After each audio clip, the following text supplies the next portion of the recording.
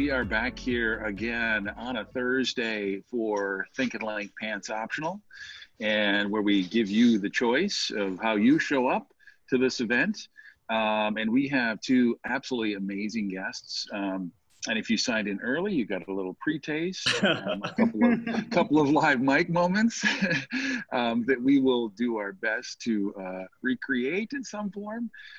We've got the Ski brothers, not really, brothers from other mothers, Craig Dubitsky and Mike Indursky here. I'll let them introduce themselves after I give a little preamble on Capsule, because if you're new to this format and you're wondering what on earth are they doing and why is this around, and who would have invented such a thing, we started this in the 2008 recession to help connect our friends because we're a curious crew and want to learn from others. So we set about the process of finding people that would inspire us and give us interesting conversations. And as a firm, as we entered into this environment, we had to remove the pants option, or the pants requirement, I should say, and make it a little more flexible for this. But Capsule, as the primary sponsor to this and inventor of this thing, is a special projects firm in Minneapolis. I happen to be in South Bend, Indiana right now. And my co-host Kelly and I host this conversation, talk about design thinking, marketing, promoting yourself, promoting your brand, entrepreneurship, all kinds of other interesting, fun things, all subjects we enjoy. And you can see more of that at capsule.us of our firm, which we will put up in the chat at some point in time. Oh, there we go. From Capsule to everyone. That is the extent of my preamble. We ask that everyone else remains on mute as we're on this. But we love video because we love to see video, love to see faces, and we love to see people get up thinking their video's not on anymore and leave the scene and then come back or do other things. That's always fun. And so I'm going to hand it over to Craig first and then Michael to give a little introduction on themselves, a little background. And then we're going to pepper in some really interesting questions. But we're not going to need a lot for this one because it is going to be lively. I'm certain of that. So Craig, take it away. Give us a background. Wow. Well, first of all, thank you for having me, and for everyone for getting up early and joining. It's a treat. So thank you. And for those of you who are on the East Coast and the Northeast, I hope you all have power, and then you're not watching this from inside your car with your phone plugged in. And I hope everybody's keeping safe and healthy. So I'm Craig. I'm a Capricorn. I'm coming to you live from the third floor of my house in lovely Montclair, New Jersey. And if you don't know Montclair, it's a lovely town. It's 12 miles outside of New York City. It's fabulous. And I'm the friendly founder of Hello Products, and we make naturally friendly toothpaste. So I'm looking for sound. There you go. And I'm now also the Chief Innovation Strategist at Colgate, which is a fabulous thing, which maybe we'll talk about a little bit later because I'm really, really excited about some of the stuff I've got the chance to get involved with there. And I love brands, and I love storytelling, and I love people more than anything. And I think people write their own narratives through their stuff. So I'm kind of obsessed with trying to find ways to get people better stuff. And design is a really important thing for me. So that's it. I'm going to pass it over to my friend, Mike Indursky. So I'm so excited to be here with Mike because I haven't seen you in a while. I love this man. First of all, I just saw on our ticker, we just hit 3,500 people watching this. So Woo! That's just amazing. Aaron, you did an amazing job. Lee, I'm telling you, amazing job. I'm a Sagittarius, obviously the apex of the astrological signs. And I've been in this crazy business for about 30 years. And after working for companies, amazing companies like Bliss and Burt's Bees and L'Oreal, I looked at the industry and I just couldn't believe that after 30 years, we're still selling people stuff with ingredients which shouldn't go on your skin, and packaging which isn't sustainable, making claims we can't keep for prices are too high on products we don't need. And I decided to just buck the system, try to write the system. I started this company called Hear Me Raw, and here it is. And it's raw, powerful, natural, sustainable. And we want to give a new definition to wellness, a new definition to clean, and just rock the industry. And I'm so excited to be with Aaron, who I've known for years and years, and Craig, who owes me sushi and a guitar. And I'm just ready to rock today. Awesome. There's so There much you go. excitement in the There you room. go. Virtual Oh, that room. is so good. Yes, raw for your Yes. skin, raw for your fish. It's fabulous. Right. We'll have to explain the Jenna Jameson reference later on in the conversation. Clearly, it's a dangle. Or not. Dangle that. Just dangle that out there, or dangle it out there. Yeah, because And people are going to be dangle calling is their friends. an important word at this hour. Oh, yes. Wow. Yes. There's no limit to the references. Okay, Kelly, you want to take it away with our first question? Yes. And I'll also say, I think for those of you that have attended Think and Link before, our handy chat box to the right or left, depending on your screen, please add questions, comments. We love commentary. I know our speakers will as well, and we will try to get to those questions as we make our way through the conversation. So yes, again, thank you, Craig and Mike, for joining.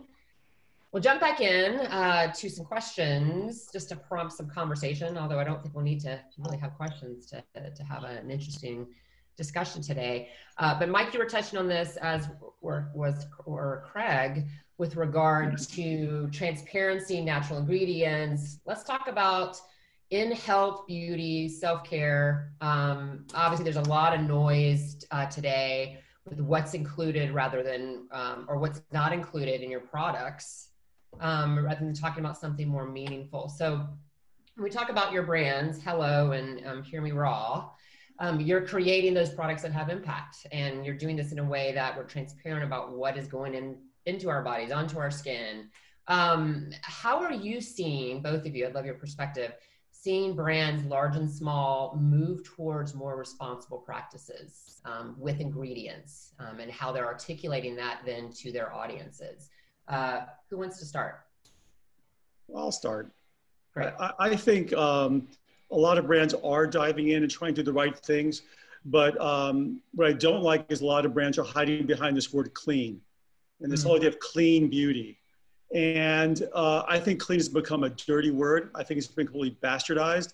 I think that marketers are implying that clean means it's natural, it means sustainable. I just did a survey and I found that 90% of people think that when something is labeled clean, that it means that it is natural, that it means that it is sustainable, but it's not.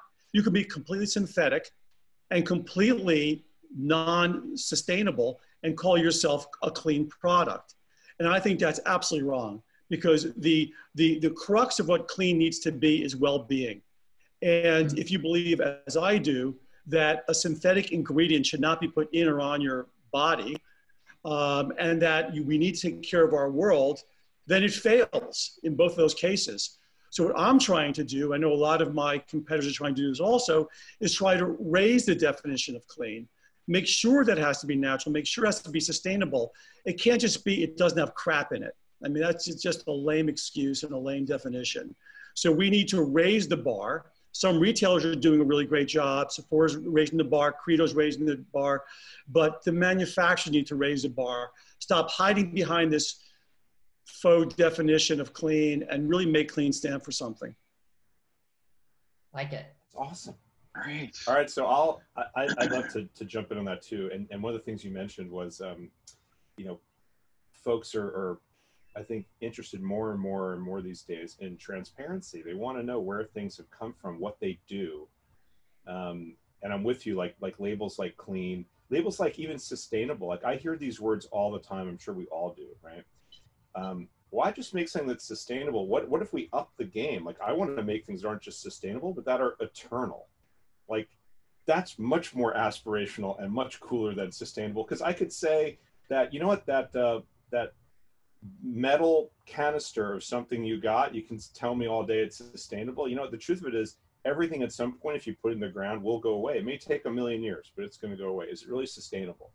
And did that metal thing you got come in 3 different layers of other packaging material? Like, tell me how you got it. How much fossil fuel was wasted bringing it to you? Tell me the carbon footprint of the effort that it took to make that thing and bring it to you. So we see people that are like, oh, but our thing comes in glass. And I'm like, guess what? It takes 10 times the amount of energy to make that thing in glass as it takes to make it in something else. And it's heavier, and it can crack.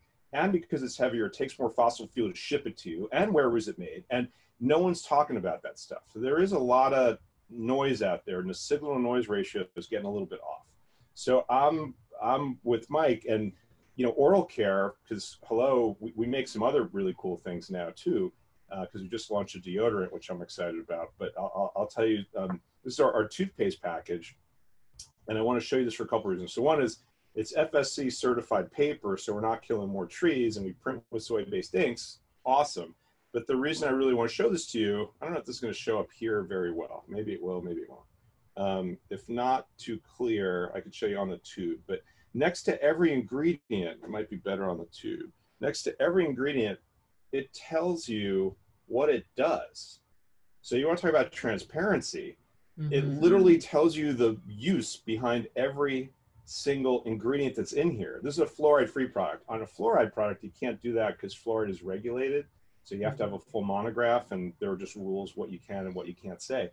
But we make fluoride, and we make fluoride-free products. And, we have a lot of no's, right? No artificial sweeteners, no dyes, no artificial flavors, no SLS, lots of no's. But when you start upping the game and you start showing people where and why the ingredients that are in your product are there, and you're explicit about it, it's really cool. And we think that sort of takes this notion of ingredient transparency and efficacy to a new place. So I'll start the morning with my favorite thing to do. Don't ever do this. This is fluoride free. But...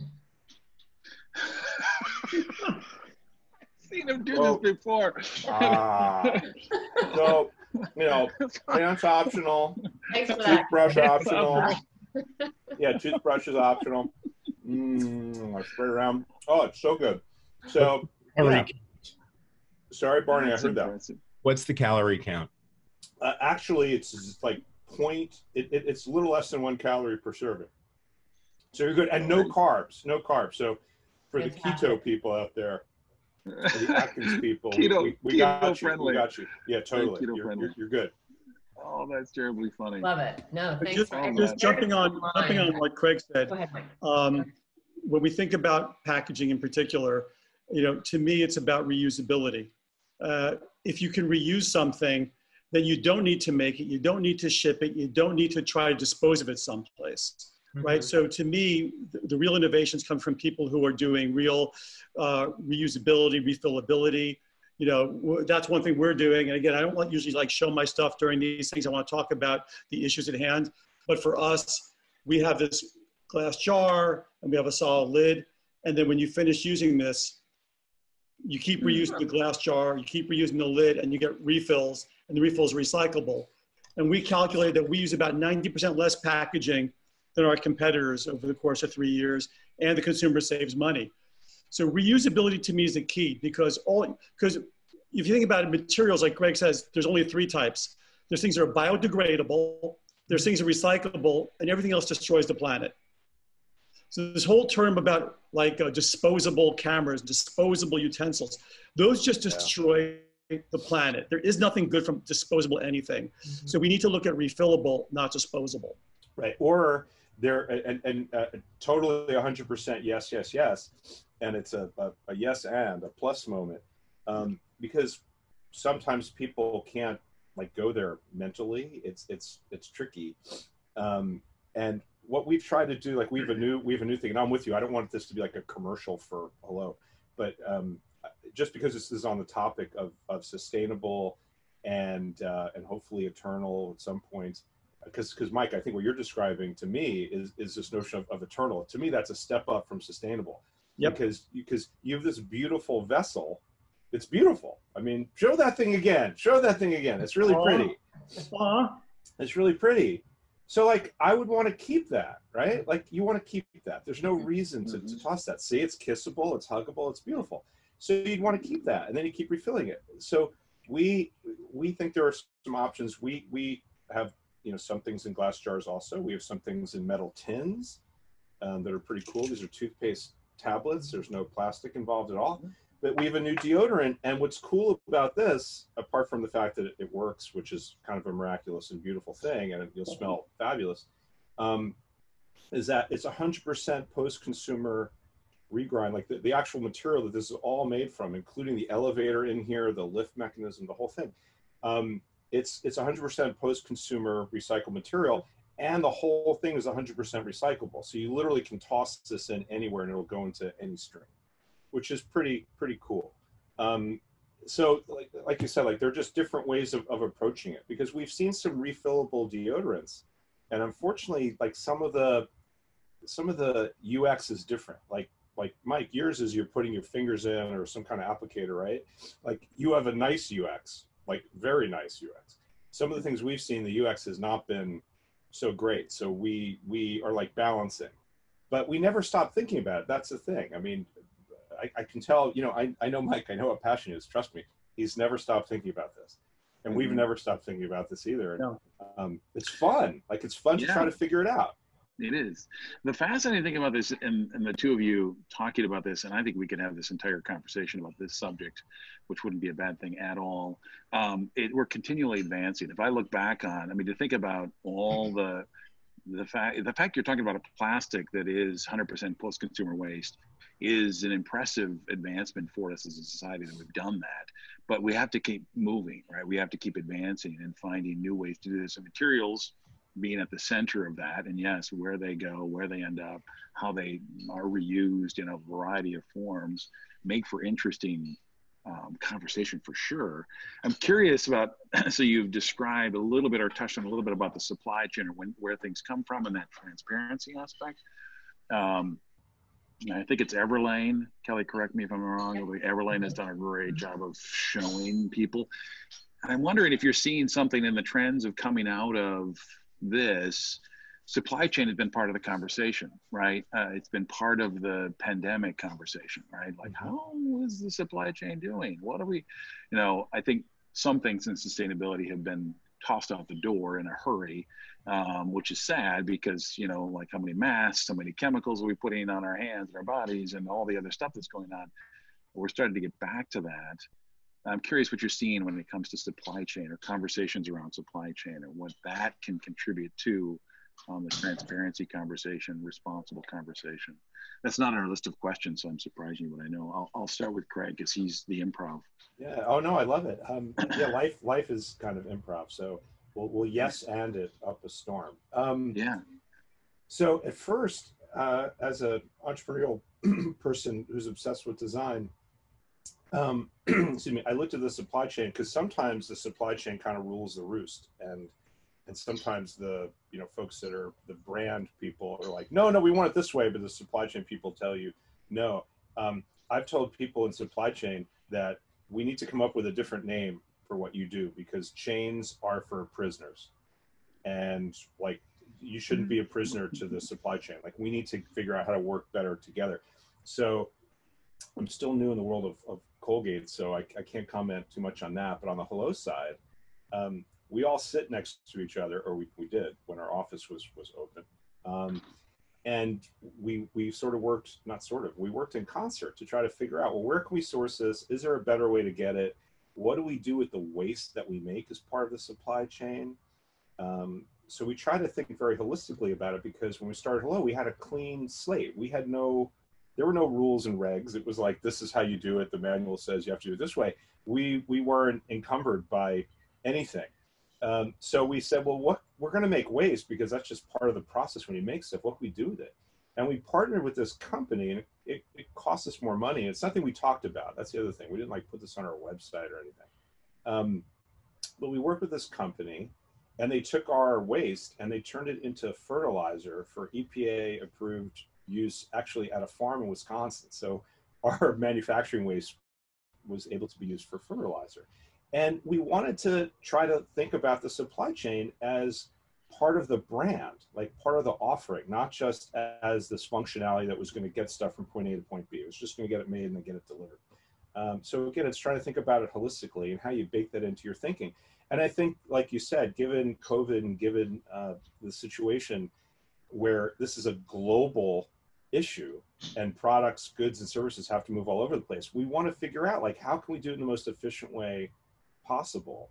And it's efficient on a lot of levels, not just economically efficient and not just from time management efficient. It's efficient in terms of how you're taking care of the planet, because every time you move something, every time another person touches something, you are burning a lot of stuff, right? Not just fuels. You're burning out.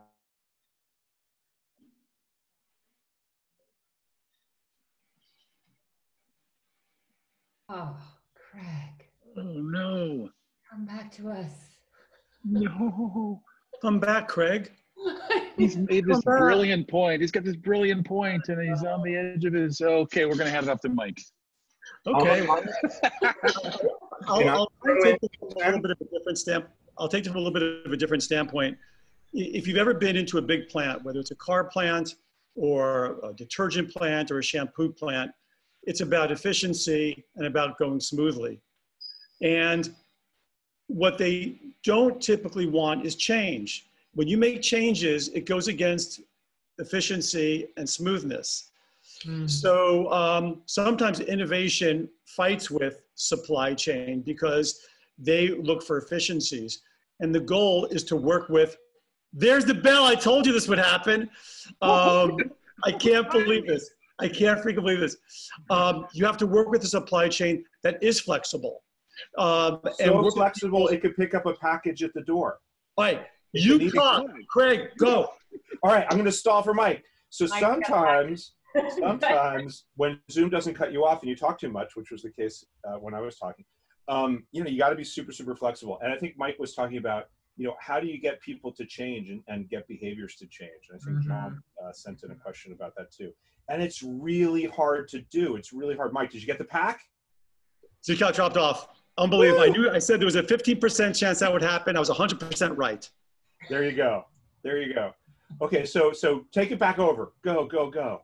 No, I think my point is because typical supply chains are built on efficiency and don't make any changes, it's to work with a supply chain where change is part of their ethos and philosophy, or else you can't innovate. And sometimes you just have to go around the conventional ways of doing it and create a new supply chain, which is kind of what we had to do on ours because, quite honestly, our packaging wasn't being done before. Totally with you. We had to do the same thing with custom, especially with custom packaging. When you're cutting down your freight by 40%, you're cutting down your warehouse space by 40% because you have smaller refills rather than large jars. Then all of a sudden, supply chain does become efficient. Yeah. It's so interesting. You reminded me of something, Mike. So when we first launched Hello, I worked with BMW, the car company BMW, and we designed this really amazing pack for our toothpaste. And it was like wildly more efficient than any toothpaste tube that had ever been made. We could fit double the amount of probably the biggest toothpaste tube you've ever seen in something that was half the size. And we figured out we could stack 2 more layers on a pallet. And what would that mean? And we had no secondary packaging. We had like all this amazing stuff going on. And also because of the material we were using, there was no preservative necessary inside the product. It had all these other benefits. And we put it on the shelf and frankly, people weren't ready for it. They're like, what the hell is that? And I'm used to buying something that's this big and your thing is this big. And even though it might have twice as much stuff in it, I don't even notice that because the shelf impression was, crap. Because it didn't have a box and didn't look like a toothpaste tube. Actually, I have one over here. People were like, what the hell is that thing? So it was a mess. And I guess the point is it takes time to get people there. But we, quote unquote, innovators, all of us on the phone, because I think we're all in this together. We're all innovating. We have to keep pushing it forward. We have to keep taking the ideas forward, the agenda forward. And you're starting to see people adopt, right? With refills, with concentrates. It is happening. Concentrates aren't new. They've been around for a really long time, but they're finally starting to, gather enough momentum. And I think social media, as much as, I have my issues with social media, as I'm sure we all do, it's a great tool to help spread the word about these things, right? Because when people can see pictures of other people using it or read comments, read reviews from other people that are having really, really nice experiences with these types of products, then you start to see this revolution really take hold. And to Craig's point, like if you look at brands like Mirror, the workout device where you have someone, Peloton, that's a perfect example. What might have started off as like a rich person's home luxury that they can show off to their friends who look at this mirror thing I got, to a necessity. You can't go to gyms. And consumer behavior is going to change fundamentally because of coronavirus, because Do I really want to go to a place where people are panting and sweating and lifting the same metal that I am? But if I can do it at home, so all of a sudden there's an insight, and all of a sudden there's a virus, and consumer behavior changes, and that might become the new norm. I know a lot of yoga teachers who are saying, I'm shutting down my practice altogether and doing video only. Because do I really need to have a room full of people sweating in together? And you don't. You can do yoga in your home just as easily as you can do it in a big studio, and I can do it easily. And I have to go drive over there or walk over there. I need to shower up, at a strange place. So a lot of these innovations all of a sudden are taking hold as the world's been changing, and that might become the new norm for us. Very true. Well, I think once people realize that, hey, this is actually pretty cool, why would they go back? Like right now, this is a great example, right? We're all Zooming it up. I know there's Zoom fatigue and it's a real thing and all that stuff. I don't want to discount that for some people, but frankly, I'm loving it because normally I'd be adding to my United 1K status. Like I really want more miles. It's like the last thing I want is more miles. It just doesn't matter, right? To be able to get on board the plane, 5 minutes before somebody else, that's a big benefit. Who cares? I still had to get to the airport, schlep all my stuff, deal with everything else. It's not about I'm inconvenienced. It's that this is really effective. Not only is it convenient, but it's really effective. I'm sure if you're working out in front of your mirror or using your Peloton, you're having an effective experience. And that's the thing. So why would we go back? It's not that I don't miss, people in proximity, but I feel like we're having this shared experience, and I think it's pretty cool. So I think it's more intimate. And Aaron, by the way, the fact that you're reimbursing us for the plane fare, really appreciate it so much. No problem. Yeah, awesome. Come in the form of sushi and guitars with Jenna Jameson on them. We'll take it, whatever we need to do. Whatever compensation we can give you. Yeah, no, it is amazing. I've met more people from all over the world. I've been closer to more people in this form than ever before, but yet distance from my neighbor, right? I mean, I'm not wearing a mask here. I'm in a hotel in South Bend, and no one will come near me because I don't wear a mask, right? Because I've got to be able to talk. But it's okay because I'm having a coffee. It's safe. I can do that. So there shouldn't be any mask shaming, hopefully. It is fascinating how all these new behaviors are popping up and people are adapting to them. And if you can see it in a positive light and see the situation in a positive light, it's amazing what will come out of this in really good ways. Anyway, I'll hand it back to Kelly for her next question. Yeah, no. And I'm going to stay in the same vein because this is a great track in terms of, let's step out and look at macro trends, however. So we talked about sustainability, obviously best practices, and doing good. I'd love your thoughts or again, some perspective on, as we look at this line between human and technological devices start to blur, what are some of the pre and I'm not even going to say post-pandemic, but because we're in it now and for the foreseeable future, but how do you see beauty and self-care brands innovating to stay competitive?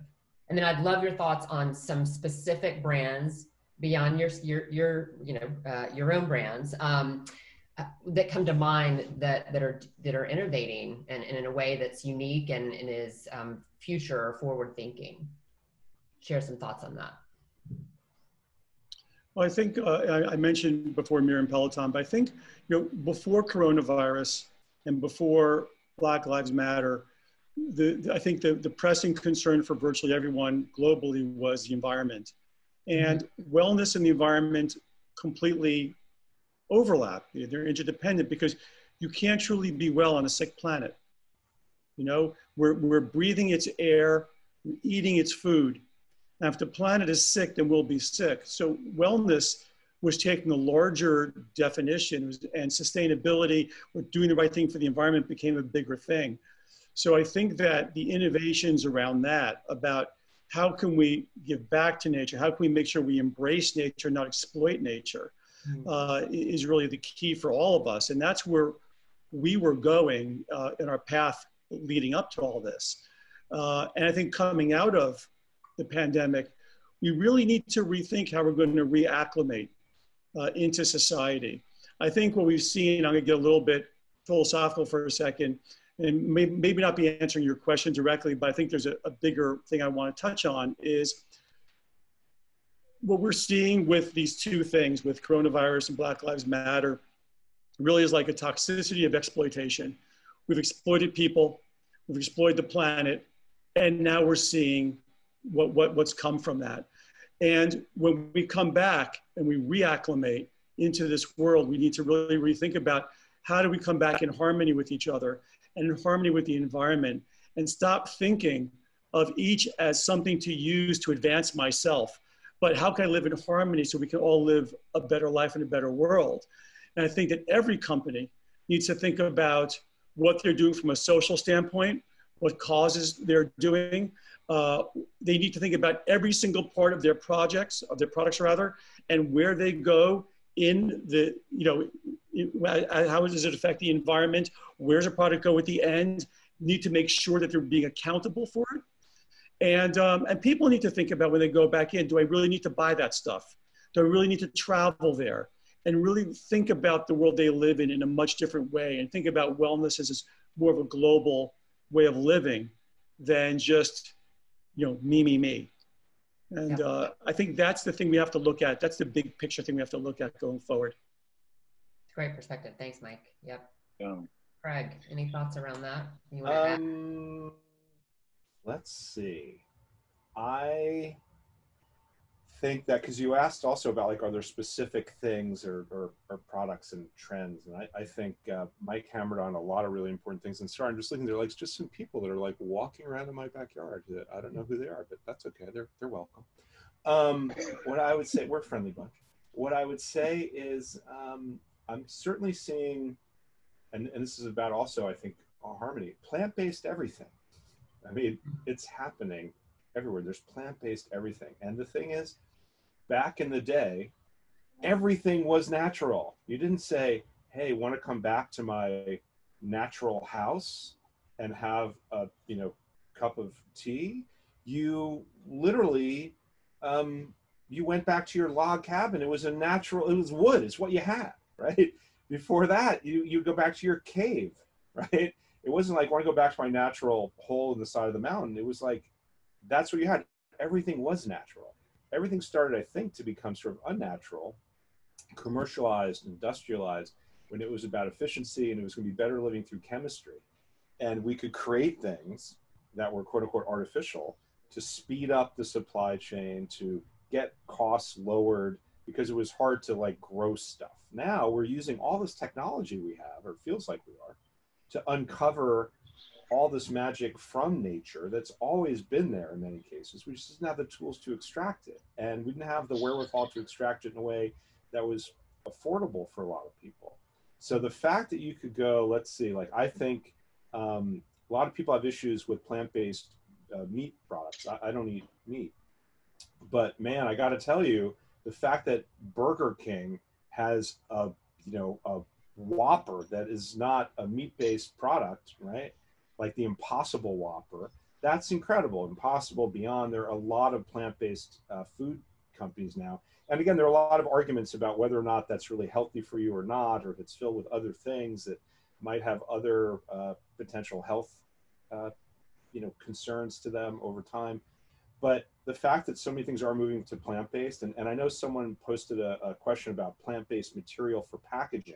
And we're starting to see that finally get to a place where it could be, it could be doable. I'm looking around my messy desk to see if I have what I do. We have a sugarcane tube. I think we're the first to really commercialize this in oral care. But it's a sugarcane tube. This is a pretty cool one. It's got CBD in it.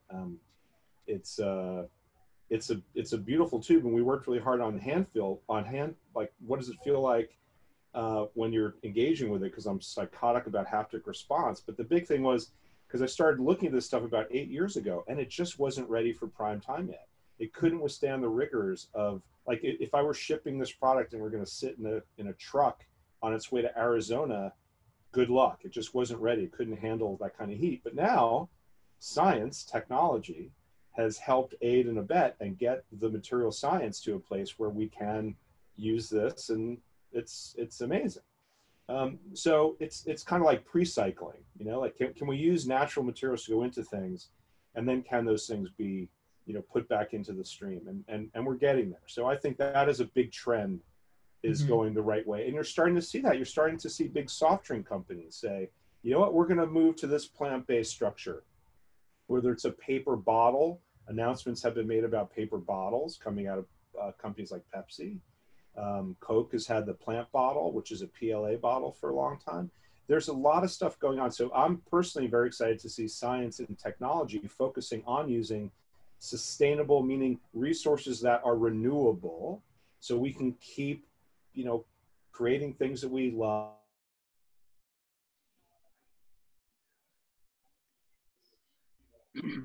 I think he stepped on the power cord again. I think so. Well, I'm going to pick up where he left off.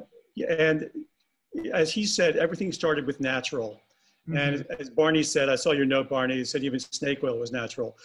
And then everything slowly became synthetic. And synthetics really were finding what the natural ingredients did and find a way to do it cheaper and maybe more reliably. But the perversity of it all is now you have truly natural brands who are trying to scream, we're really natural. We're really this. So maybe we need to think about the labeling process different. Let's start with natural as the core, as the default. If you have GMOs, you have to say on your packaging, has GMOs, uses growth hormones, tests on animals. I think rather than the brands who are doing the right things, that they have to call out their packaging to be heard, that should be the default. That should be the starting place. I think everyone else should have to say, we test on animals. And by the way, up until recently, if you were selling in China, you test on animals, right? We use GMOs, we use growth hormones, we use parabens. They should have to list all things that they use that aren't natural and that aren't sustainable. I think we should flip it the whole thing. It's not going to happen, but that would be, I think, a nice thing. But that just shows you the perversity of where we've got in the world, where you know, guys who are trying to do the right things are trying to be heard through the morass of, you know, terms like clean beauty and all these other things. Right. Yeah, and you don't realize the what goes into the price of something, why it costs what it costs, and the full cost of something, as you're talking about, right? What is the full environmental cost? What is the broader cost of it to humanity? Yeah, there's definitely an importance there, and it's surprising we can't get people to see that more. But I think it's up to us as the activist consumers. And having done our work with Patagonia, they are definitely an activist brand. And at the center of them is that conflict between as we are consumers, if we define ourselves as that and not as human beings that are here to do other things other than consume. I love that. You know, there's an inherent conflict in that, right? The more you produce, the more you sell, the more you contribute. But if you can sell sell things that are better for us generally, and continue to advance that, right? Push that, there can be a lot more to be done for sure. I'm looking around for Craig. I love that you said that. I think whenever I hear someone use the word the consumers, if you treat people like consumers, you're not treating them like people. You're treating them like things are put on the earth just to eat things and buy things. And it just dishonors them. And I think that, you know, we don't call them producers, right? Yeah. Why consumers? You know, why don't we call them producers? I love that. So I'm sorry, I don't know what's up with my interwebs. I think because we have so many power outages here, it just got nuked. So I'm on my phone. I don't know if you guys can hear me. Okay. Okay, good. And I don't know if you can see me, but that's okay. You're lucky if you can't. But what I would say is, just because I just jumped in on what I call the dreaded C word. I literally never, ever, ever use the word, I'm going to use it right now, except in this context. Do I use it? Consumer. I only use the word people. And we're people. We happen to consume things. But the idea that companies act in this way where they treat people as quote unquote consumers or as a psychographic or a demographic, we're people. I also hate the term human resource. Like, we're humans, I love that part, but we're not resources. Like, we're people. So I think we're seeing that words really do matter. They always have, but they seem to matter a lot more now because, again, we've gone through something and we're continuing to go through huge social changes. You know, we're talking about climate change. We're seeing community climate change. We're seeing real societal change and the climate around how we treat people, that part of the climate.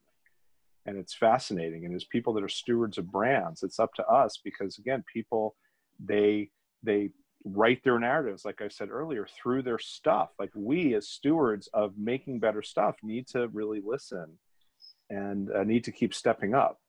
So it's a really fascinating time. Yes, that's great. An entrepreneur. It is definitely a good time to be an entrepreneur. So for everyone, start something if you haven't already, and then also don't use the word consumer, or at least question it when it comes up as a word, right? I think it's a great conversation to have inside of organizations. I've had it with people at General Mills and other organizations where they've tried to get rid of it. It's not an easy word to remove from your lexicon. I'll have you say, it's amazing how many times it shows up. You're like, I just said it again. I can't believe I said consumer. I shouldn't say that. Can you imagine, like, you come home and you say, "Hey, Mom, I want you to meet this consumer. I'm in love with her." I mean, you can't put consumer in it. You can't any word with consumer. It doesn't work. Yeah, I love it. My other favorite word that I enjoy making fun of is a disruptor or disruptive. And basically, no one's ever said to build on Mike's, like, hey, this is the consumer that I love, Mom. I want to marry her. No one's ever said, hey, honey, next time you're at this, next time you're shopping, can you pick me up some of that disruptive Hello charcoal toothpaste? God, it was so disruptive. There's such challengers. The way they really challenge my morning routine. Like, no one ever does that. The only people that ever call anybody disruptive are the people being disrupted, right? Like, no human ever calls that. They say, oh, hey, Mike, hear me rock. God, I love it. The way it, like, disruptively, like, changed my facial routine. My God, my skin has never looked more disruptive. Like, never. Like, I had your food product and it was so disruptive, I was in the bathroom all night. I mean, we were going to go there. Oh, boy. We need to go there. You needed to go there. I'm glad no one's mentioning exit strategy right now. Your turn. Oh, sorry. No. It's right there. Okay, well, I could have said liquidity events, but there you go. Okay. Oh, right. Oh, toilet paper. Nice. That's our goodbye line. Yeah, that's right. Yeah. Can I ask a granular question, an ingredient question? And this is the beauty geek or ingredient geek in me. You both have products with charcoal. Let's talk about, for those that don't, I mean, the average consumer may not know the benefits of. So charcoal, and then let's talk about other ingredients that you're seeing, again, now showing up in this new form of beauty, wellness, self-care. Go. Mike, Craig, who wants to take that one? Mike, you go first, because I'm trying to see if I can sign back in, not on my phone. Well, there's so many incredibly powerful natural ingredients that you sometimes have to question, why do you use synthetic stuff? You have something like charcoal, which is one of the most amazing purifying ingredients on the planet, whether they're man-made or synthetic. I mean, we use them in filters to filter water. They remove impurities on your face. They get rid of the toxins in your body. There's so many benefits to it. And, it's a great abrasive agent to make your teeth whiter. And it's plentiful. And there's no harm to the planet in getting charcoal. And so why would you go with anything that's not natural? We have a product coming out that uses prickly pear, which is a cactus flower, and that uses the succulent root and tissue system from a cactus. Nothing retains water better than a cactus. So why would I use any synthetic ingredient when I have cactus flower? There's such amazing stuff on this planet that we can use in a friendly way that doesn't hurt the planet. Why would we put this synthetic crap on our bodies? Mm-hmm. Yes. More of that.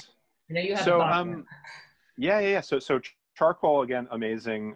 We source ours from bamboo, because bamboo grows like the proverbial weed. So it's a really great sustainable source of charcoal. Not all charcoal is created equal, but we're very careful about where we get things and how we source them. Another ingredient that we're excited about, we're doing a lot with hemp seed oil and hemp, and also CBD. That's certainly very trendy, but it's another great ingredient. Even, hemp seed is not new, and hemp seed, we could have a whole conversation about CBD and THC and blah, blah, blah, blah, blah. Mm-hmm. But the hemp plant does, it's got so many uses. And again, it grows literally and proverbially like a weed. It's a relatively easy thing to grow. So in terms of renewability, it's right there. And it's an amazing moisturizer. And when it comes to oral care, moisturizing your mouth, believe it or not, is nature's way of defending against all sorts of germs and bacteria. Like the production of saliva in your mouth is what helps wash away a lot of bacteria and germs.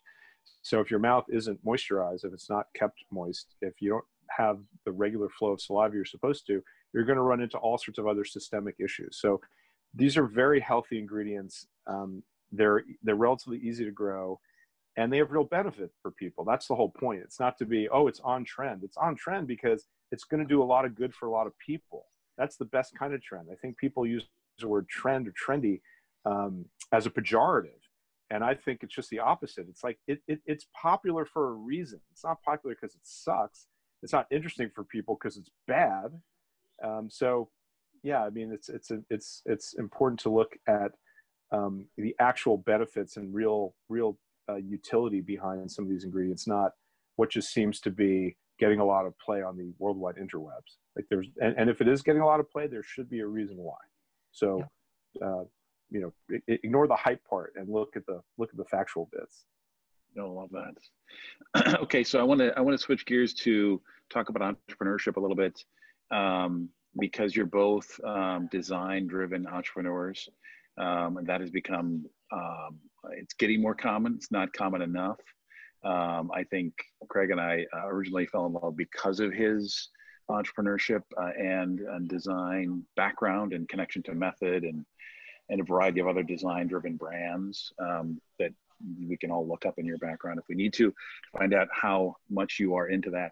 But I would love to just your perspective on entrepreneurs and what inspiration you provide them to go out there and do something, to start something, to start a new business, to start a new brand, to launch something new. What advice do you give to people when they're heading down that road? That's a great question. Wow. So I do love people, and if anyone, if we're not LinkedIn, please go on LinkedIn and link in with me. But I say on there, I love people, I love toothpaste, I love design, I love people, and I said people twice. People are amazing, and people have ideas, and I think the biggest thing is people get nervous and they get scared that they can't make their idea a real thing. And I spend a lot of time with students. I'm an entrepreneur in residence at Babson. Mentoring at the Holt Prize, which is really an unbelievable organization. I work with students all over the place, all the time, really, and because it's so exciting to meet people that are unbridled and are willing to take chances. So I tell a lot of entrepreneurs is you should have no fear of failure. You should have fear of not trying. So it's not about fear of missing out. I call it FONT, fear of not trying. It's not FOMO, it's FONT. So, because if you don't try, you've already failed. And most people are like, well, I don't know. I don't know how to do that. I'm like, you now have the interwebs. Like, I'm sorry, but I'm 54 and we did not have the interwebs when I was getting involved with a lot of these things that I got involved with. And you could find anybody. And they're like, well, I don't know how to talk to that person. I'm like, well, then you need to work on that. Like, you can reach anybody now. Anybody is findable or reachable. And what they don't have is a lot of time. So the thing I try to explain to people is just don't waste anybody's time. It's trite, because it's true. That's why it's trite. No one has time to waste. So I just try to encourage people, don't fear failure, fear not trying. Go out there and meet as many people as you can and connect as many dots as you can. And be kind. I can't even tell you how many people ping and they just want to see if you'll really pick up. And it's like, yeah, I pick up, and I'm happy to talk to you, but what do you want to talk about? And people are like, well, I don't know. I'm like, well, if you don't know and you called, that's not so good. Don't waste anybody's time, do the work, and don't be scared of failing. Be scared of not giving it a go. And then you have to, I think, do your best to magnetize your idea so that the coolest, smartest, best people can come and do their coolest, smartest, best work. And you got to know when to really let go, and realize there are things you're not probably very good at, but other people really are. And I try to encourage people to figure out what they love, because if you love something, it's never going to feel like work for you. It's going to be you doing what you love. And because you love it, you're going to work so hard at it, and it won't feel like work. You'll learn so much, and you'll get so into it, and you'll get so good, and you'll become so expert in your area that you're going to rock, because you're going to love it. It's like, so Mike and I were talking about guitars earlier, and I always keep guitars by my desk, even though I was a percussionist, because I'm a terrible guitarist. And every time I see it, it's a reminder for me of infinite possibility. Like, I could learn the craziest chord structure. I could throw in Mike, I can throw in like a diminished fifth somewhere. I could do some crazy thing. And it reminds me like that I suck. And then I think, if I think I'm good, it's the ultimate reminder that like, there's so much more you can learn. And there are 12 notes in a musical scale, but like Mike and I could play the exact same scale and it would sound different. And that's what's so magical, right? We're all people. We're all wired the same way, right? We all eat and sleep and drink. And we like to, speak with other people, but we're all different. So we have to figure out how do we embrace those differences, and then how do we find the commonality and create things that people can fall in love with. That's our job. Whether that's a career, a place where they go and do their best work, or it's a product that they feel represents the values that are important to them. That's it. So love, love, love, love, love is at the heart of everything people love. And don't ever think you've figured anything out, because as soon as you think you figured it out, you're screwed. That's what I'd say. Humility. I love that, Mike, specifically for you. So this particular session came about because we were talking to somebody and we said, we should probably be doing more in beauty. And they said, well, who do you know in beauty? And I said, well, I met this guy, Mike, years and years ago. And they said, Mike is like the big deal. I mean, if you want to do anything around beauty, knowing Mike, you're there already. And here's a situation where I didn't know how much, the true incredible value of Mike and his contribution to beauty and contribution to the world of sustainability and responsibility, and the loud voice he has and how much reach he had. And it was amazing to me. I'm like, and then I asked him and he's like, yeah, I'm in right away. And then between he and Craig, they've out promoted this event more than any of our other past speakers have. They've done the Ski Brothers and it's just amazing how much they've done. So incredibly generous, incredibly humble and kind, wonderful attributes of an entrepreneur. But what other advice do you give, Mike, to entrepreneurs, people that are looking to do this adventure? Well, first of all, that was really sweet. Thank you. And I echo a lot of what Craig said. And just, I also love people and man and woman and camera and TV in that order. Thank you. Wait. Can you say it again? Can you remember that and say it one more time? People, man, woman, camera, TV. Did I do right? And I completely agree with Craig. It's you at a certain point in your life, you say, I want to do something that's truly me. And if you're going to make that decision, really make it truly you. It's true to your ethos. What do you stand for? How do you want to change the world or change the industry? What's so important to you that it speaks of you? So follow your ethos. So for me, it was honoring women, because I've seen the industry take advantage of women's insecurities for 30 years and try to exploit that. I don't like that. And for me, it was taking care of the environment. And for me to have like things that really do what they promise. I mean, we partnered right away with Women's March from day one, Global Citizen, NAACP, because that was important to me. So I tell people, follow, like Craig said, follow your heart. What's true to your ethos? But don't go chasing that dollar. If you chase a dollar, you're going to lose your soul. There's so many opportunities. Hey, COVID's happening. Make a hand sanitizer. Hey, no. Do what's right for your business. Do what's true to your soul, or you're going to lose your soul in the process. And I'd also say, for all the people like Craig and people like me, we're always there for you, and we will always be there for you, but always use our time wisely, because sometimes I had to stop seeing people a lot because I was spending half a day helping people on their businesses, and I was losing track of my business. So just the only thing that in the world that's finite is time. So just be, sensitive of that. Yeah, I didn't think I would ever get to a point where I would say, no. I like you, Mike. I try to help any way I can because so many people have been so helpful to me. Yeah. And I never forget that. I never will forget that. And some of those people, by the way, are on this call. So for those of you, and I think you know who you are, I thank you immensely because you had patience and support and you gave me your time. So thank you. So I try to give that back as well. And then there's a Skype button on the Hello website, and it's real, and it comes to me, and I get pinged all the time. I have it turned off now because we're doing this, but it's real, and it's a gift to be able to figure out what you love, like Mike was describing, and go for it. And I applaud anybody who gives it a try, and if I can be helpful, because again, it's the right thing to do. You know, I have 2 kids. And I just keep telling them all the time, if you put positive out, positive comes back. If you put negative out, what do you think comes back? So it's like the easiest math ever. So I just keep trying to put positive out, even in the midst of all this insanity that's going on. Just keep trying. And I'm with you, Mike. Like the other thing I hear a lot from entrepreneurs, they talk about their exit. And I'm like, don't talk about your exit. Talk about making something amazing that people can fall in love with. It's not about the exit. Like I know, a rising sales curve, is the most beautiful design ever. It's like, no, the most beautiful thing ever is when you create something that people feel something magical about, and the rest takes care of itself. So when you focus on creating something beautiful, special, magical, defined a lot of different ways. That could be defined as more natural. It could be defined as more sustainable. It could be defined as more affordable.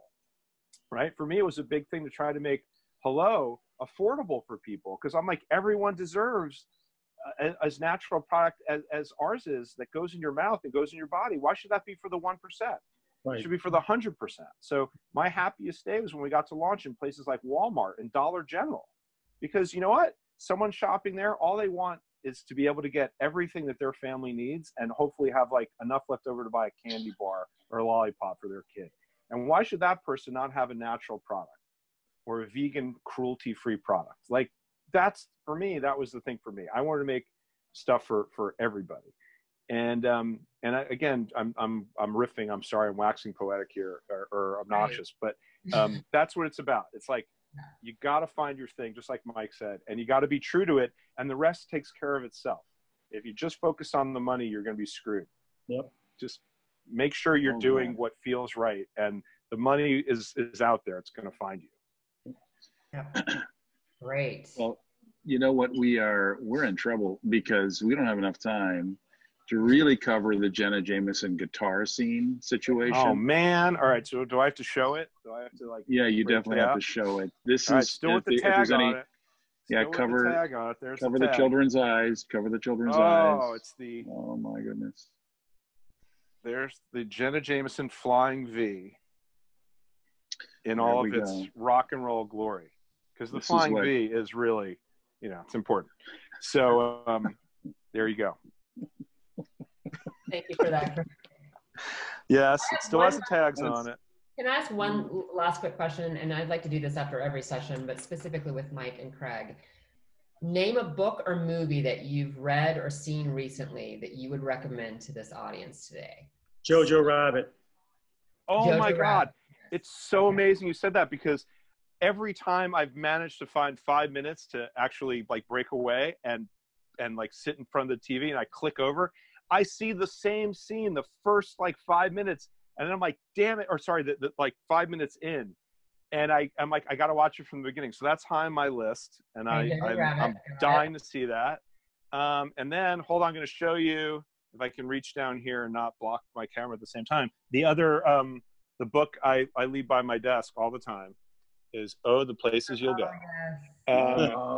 Yeah. Because you know what? It's got it all, man. It's got everything. Everything you need is right there.